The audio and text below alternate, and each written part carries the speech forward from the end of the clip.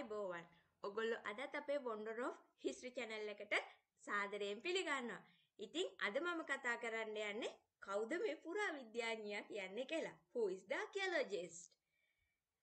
ඔගොල්ලෝ තවමත් මගේ channel එක subscribe කරලා නැත්නම් subscribe කරලා අදම සම්බන්ධ වෙන්න bell icon එක click කරලා තියාගන්න. අලුත්ම වීඩියෝ එකක් upload කරපු ගමන් ඔගොල්ලන්ට බලන්න. ඉතින් අද අපි බලමු කවුද මේ පුරාවිද්‍යාඥයා.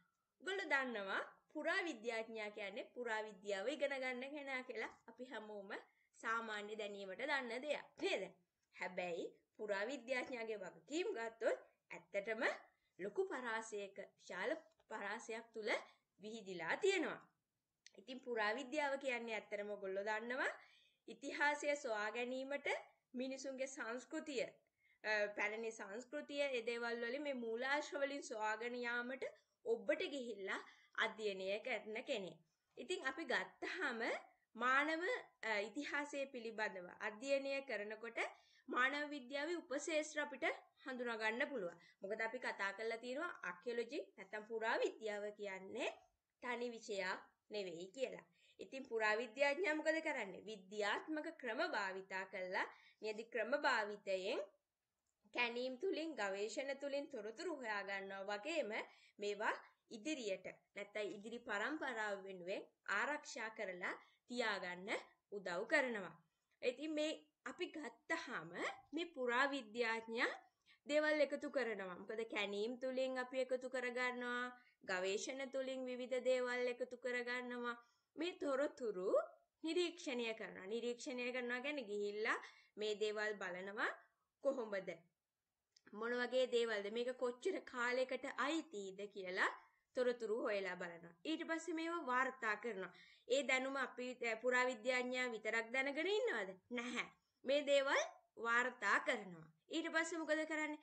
අපිට විවිධ වර්ග යටතේ තොරතුරු හඳුනා ගන්න පුළුවන් වෙනවා. ඉතින් මේ තොරතුරු හඳුනාගත්තා වගේම මේවා වර්ගීකරණය කරනවා.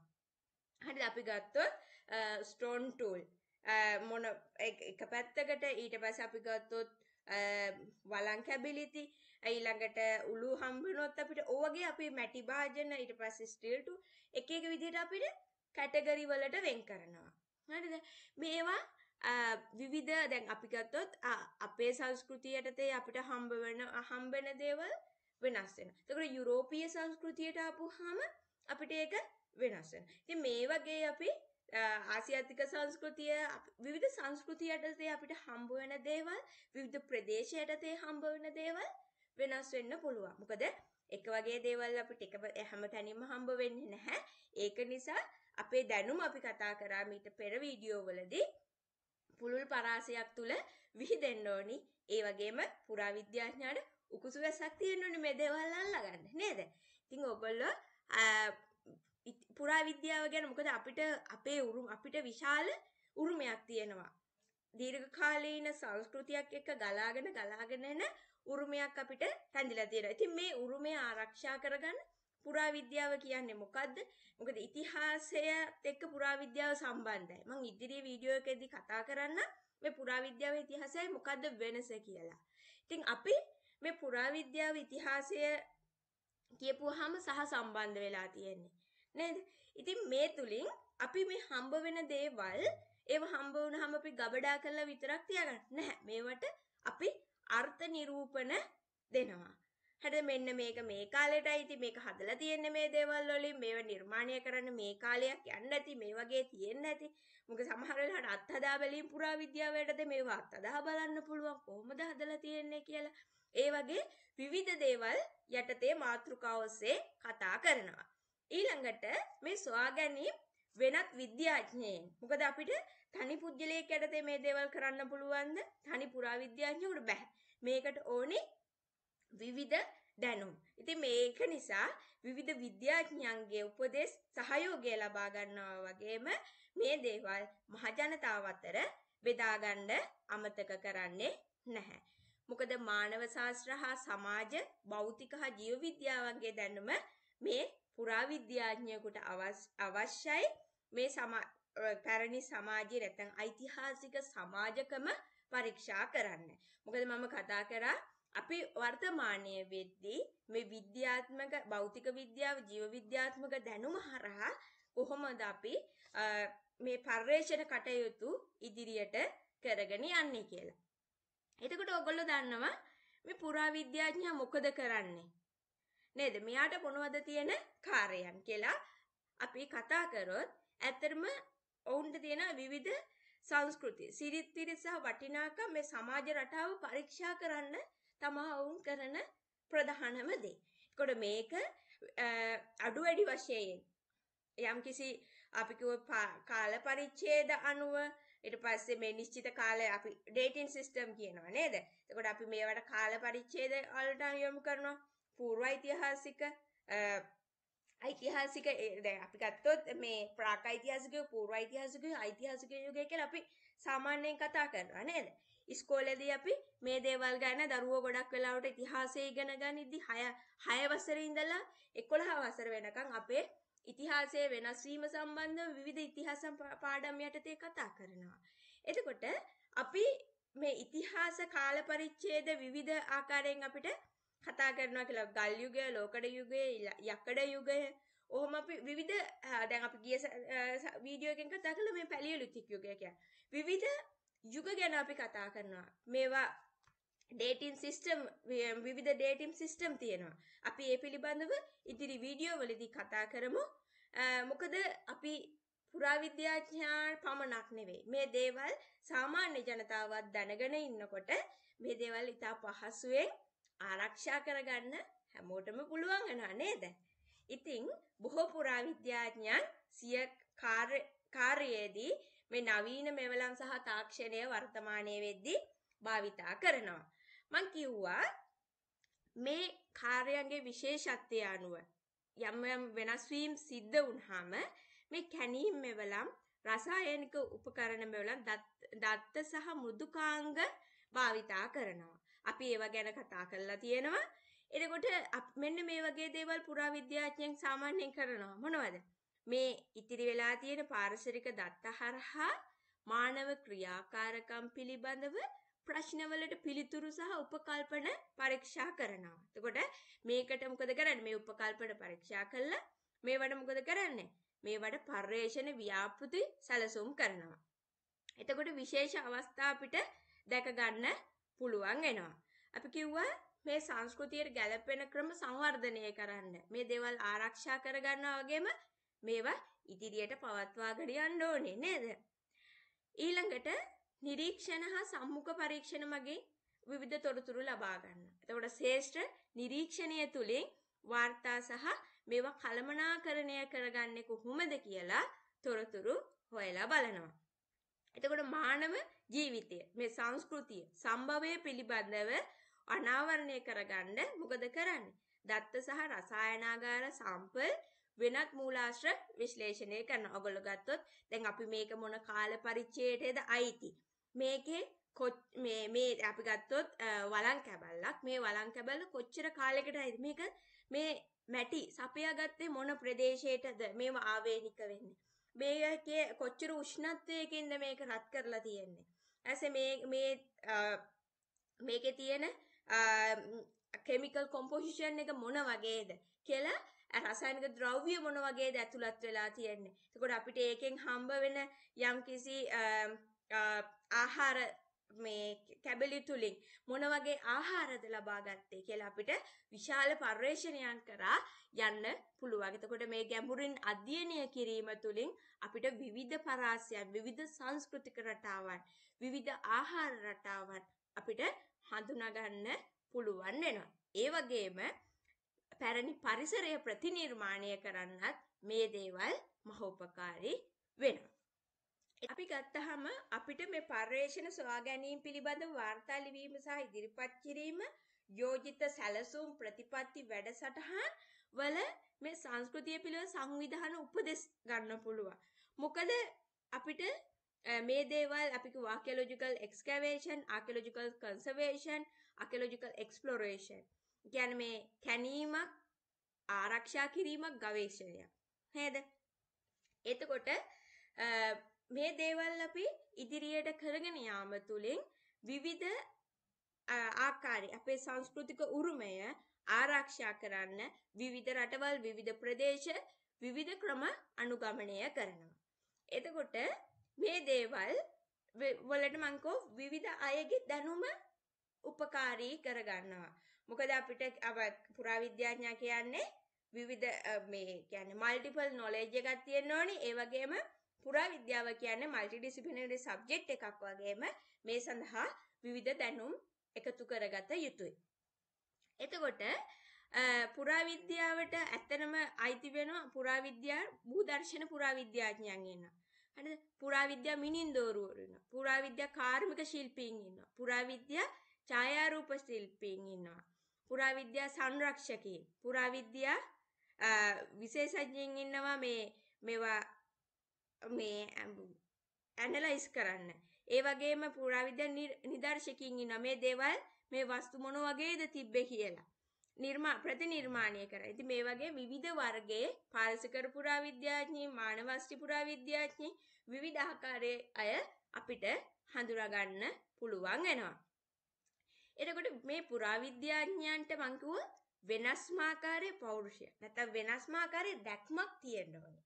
මොකද ඔවුන් ගවේෂණාත්මකව පුද්ගලයන් ගවේෂණාත්මකව අධ්‍යයනය කරනවා වගේම බුද්ධිමය හා අභ්‍යන්තරය විමර්ශනය පිළිබඳව විමසිලිමත් වෙන්න ඕනේ.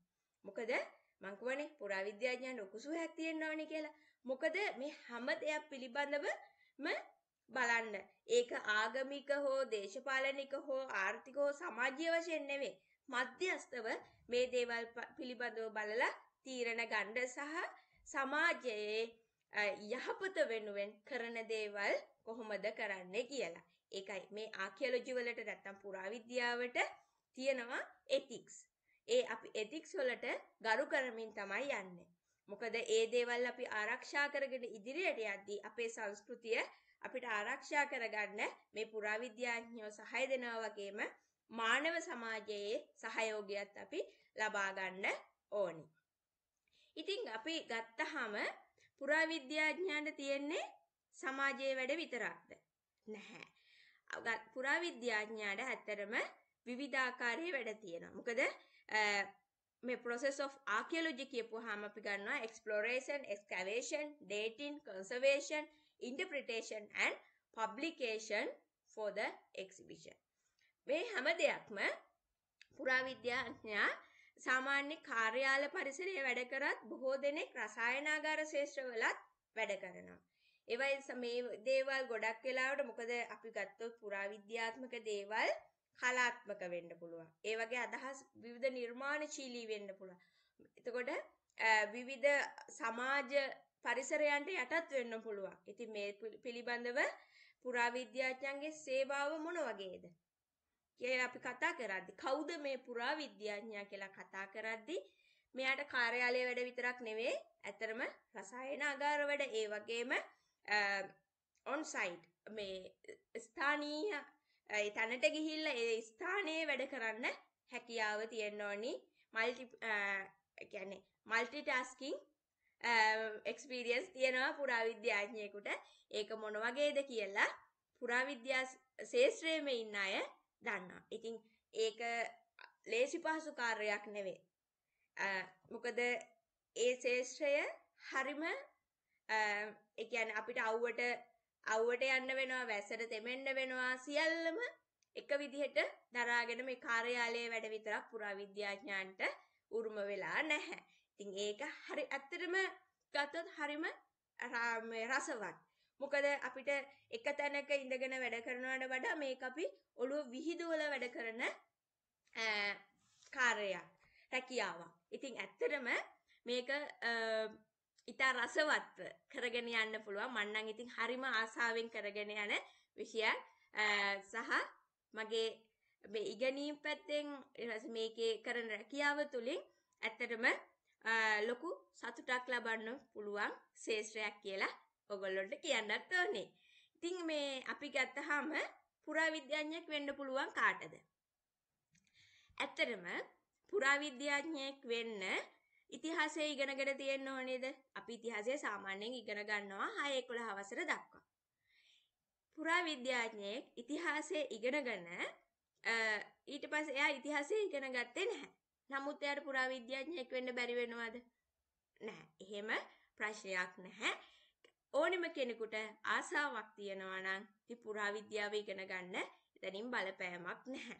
මොකද ඔයාට පළවෙනි උපාධිය අවශ්‍යයි. පළවෙනි උපාධිය අපි ගත්තොත් පුරාවිද්‍යාව පිළිබඳව විශේෂවේදී උපාධියක් අවුරුදු 4ක් කරලා තියෙනවා නම් ඔයාට පුළුවන් සමාජ නැත්නම් විද්‍යා උපාධියක් කරලා විද්‍යාත්මක උපාධියක් නැත්නම් මාස්ටර් එකක් කරලා ඔයාට පුරාවිද්‍යාඥයෙක් වෙන්න සහ ඊට ඉදිරියට ඉගෙනගෙන යන්න පුළුවන්. එතකොට අනිත් විෂයන් කරපු අයට පුරාවිද්‍යාඥයෙක් වෙන්න බැයිද? නැහැ. එයාලටත් පුළුවන්. හැබැයි ඒකේ තියෙනවා යම් ඩිප්ලෝමා වගේ දේවල් හදාරගෙන ඊට පස්සේ අපි ඉදිරියට ටික ටික යන්න ඕනේ. එතකොට දැන් අපි ගත්තොත් පුරාවිද්‍යාඥයෙක් කියන සංකල්ප අපේ ලංකාවේ ඒ කියන්නේ පුරාවිද්‍යාඥයන්ගේ සංගමය වගේ විවිධ කැටගරි යටතේ සමාජිකත්වයේ ලබා දෙන අවස්ථා තියෙනවා. ඔයගොල්ලන්ට ඒ පිළිබඳව වැඩි තොරතුරු හොයලා බලන්න පුළුවන්. ලෝකයේ විවිධාකාරයේ පුජ්‍යලයන් මේ පුරාවිද්‍යා ශාස්ත්‍රයට සම්බන්ධ වෙනවා. ඉතින් ඒකට කිසිම බාධාවක් නැහැ. හැබැයි රටින් රට යම් කිසි නීති රීති තියෙනවා මේ පුරාවිද්‍යාඥයා කියන නම තමන්ගේ නමට යොදා ගන්න විවිධාකාරයේ දේවල් නැත්නම් නීති රීති ඇතුළත් කරලා තියෙනවා. මොකද නිකන් ඔහේ ඉඳලා අපිට නැත්නම් අපි මොනවත්ම නොකර පුරාවිද්‍යාඥයෙක් වෙන්න බෑ. හැම ශාස්ත්‍රයකම මේ දේවල් තියෙනවා. මොකද පුරාවිද්‍යාඥයන්ගේ පුරාවිද්‍යා කියන පොසිෂන් එකේ විතරක් නෙවෙයි අපි ගත්තාම විවිධ දැන් අපි ගත්තොත් ආකිටෙක්චර් දැන් ડોක්ටර් ඔය ඔක්කොගේම අපිට විවිධ රැකියා ගත්තාම ඒ දේවල් වලට ආවේනික වූ සිස්ටම් එකක් තියෙනවා නේද? අපි ඒ සිස්ටම් එක අනුගමනය කරන්න වෙනවා. ඉතින් හැබැයි අපි කිව්වොත් අපි වෙන විෂයක් ඉගෙනගෙන අපි A level වලට කරේ වෙන කුමන හෝ සයන්ස් හෝ මැත්ස් හෝ අපි ගත්ත මේ කොමර්ස් ඔය අපි අපේ ප්‍රධාන විෂයන් ටිකනේ ආර්ට් කියලා. එතකොට දැන් අපි ගත්තොත් ආර්ට් වලින් විතරයි පුරාවිද්‍යාව කරන්න පුළුවන් කියලා හිතන් ඉන්නවා. නැහැ. අපිට අනිත් විෂයන් කරලත් පුරාවිද්‍යාඥයෙක් වෙන්න පුළුවන්. මම කියන්නේ මේ විෂය හරිම ඉන්ටරෙස්ටිං ඒ වගේම තමයි අපිට ස්ට්‍රෙස් එකක් තියෙන හැම දෙයකම අපිට ප්‍රශ්න එන්න පුළුවන්. ඒවා විසඳ ගන්න ඕනි, ඉදිරියට යන්න ඕනි.